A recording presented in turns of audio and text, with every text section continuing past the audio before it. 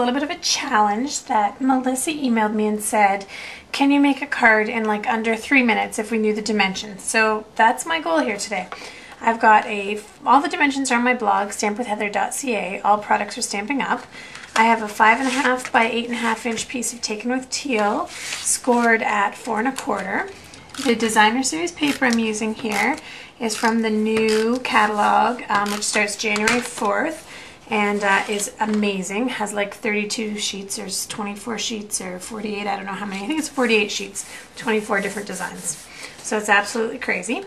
I've got a piece of 4 by 5 1/4 chocolate chip, and then it's 3 3/4 by 5 is the designer series paper. And I have a 1 by 5 1/4 inch piece of old olive, and now I'm using the striped old olive ribbon, and I'm just going to tie this here in a bow. Now, one thing I am cheating on is I pre-stamped the images, just because I thought that would take into account my rhyming off the measurements for you.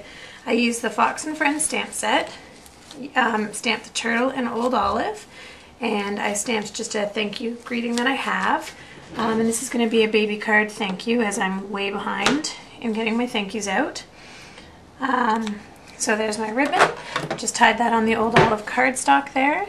And now I have a 1 3/8 piece of circle here in Taken with Teal on a chocolate chip textured cardstock, which is 1 3/4. And as I said, oh, I apparently stamped my frog on the back of a fox. But I'll stick him on here.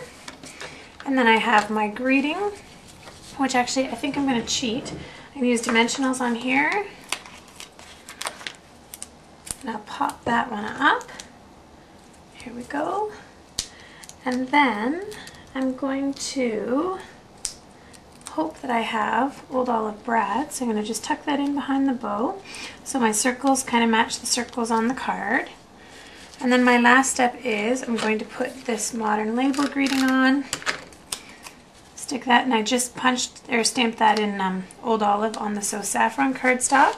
Put that there, and then I just want to hopefully embellish it up with a couple of old olive brads. And so I just get out my mat pack. Uh-oh, can't find the paper piercer. See, this is mat on, so it shouldn't count. Here we go. Okay. In my little race against time. And I'm just going to put my mat under the card front here. Poke it in the ends. 1, 2. Put those on. And the reason I didn't put my brown on yet is because I want the ribbon and now the brad backs to be hidden. I will just snail up the back of this, put it on my Taken with Teal card, and I've got myself a really quick, sweet, and simple, hopefully appropriate baby thank you card. So I hope you like it and have a wonderful day.